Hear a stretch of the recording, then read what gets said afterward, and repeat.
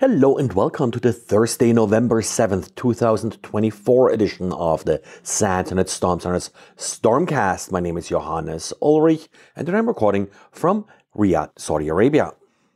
Today's blog post comes from one of our SANS.edu bachelor degree interns. Trevor Coleman writes about a surge in activity against their honeypot from back in early August.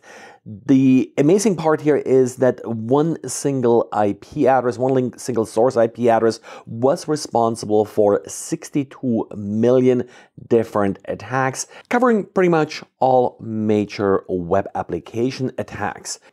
Of course, these type of attacks are often used to build botnets. A little bit interesting that all the attacks came from one single IP address, not from a botnet itself. There's no indication in this case that this attack was sort of more a research scan where someone is just enumerating vulnerable systems without actively exploiting them as well. And do you have an air fryer, maybe one that is controllable via a mobile app, which an organization that calls itself the UK's Consumer Champion did take a look at some of these apps and air fryers, and well, what they found shouldn't really surprise anybody, but these devices tend to be rather chatty in the sense that they are exfiltrating data back to the manufacturer. In general, the recommendation here is to be careful if you're buying devices like this. Also, as you are setting them up, be careful what permissions you grant the related apps and what information you are entering as you are registering for an account. Overall, it's always a little bit questionable if an appliance like this doesn't work unless you set up an account. That usually also implies that if the manufacturer no longer supports the particular device, it may no longer work. And a report recently released by the UK's National Cyber Security Centre outlines a threat that they are calling Pygmy GOAT. This particular threat is targeting perimeter security devices.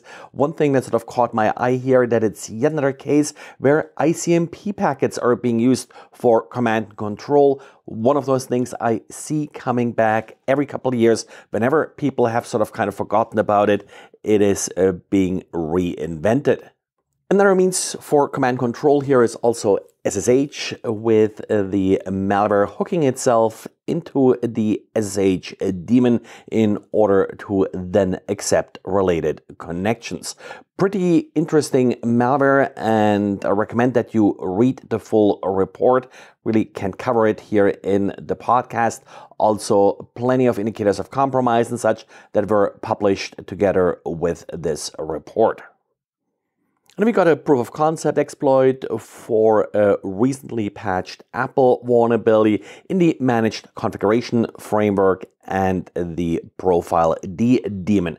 The problem here is that if an attacker is able to send a malicious backup and this backup is restored, it can actually bypass some of the folder restrictions and then right into sandboxed and protected area. Interesting vulnerability. Not sure how realistic the entire exploit chain here is, but yes, a proof of concept exploit is now available. And HPE Enterprise released updates for its Aruba product line, fixing a number of different vulnerabilities. Some of them are authenticated arbitrary remote command execution vulnerabilities, but there are also at least two unauthenticated command injection vulnerabilities in the command line service. So definitely make sure that you update in order to exploit the unauthenticated command injection vulnerabilities. An attacker would need to be able to connect via the PAPI protocol. And that's it for today. Thanks for listening, and talk to you again tomorrow.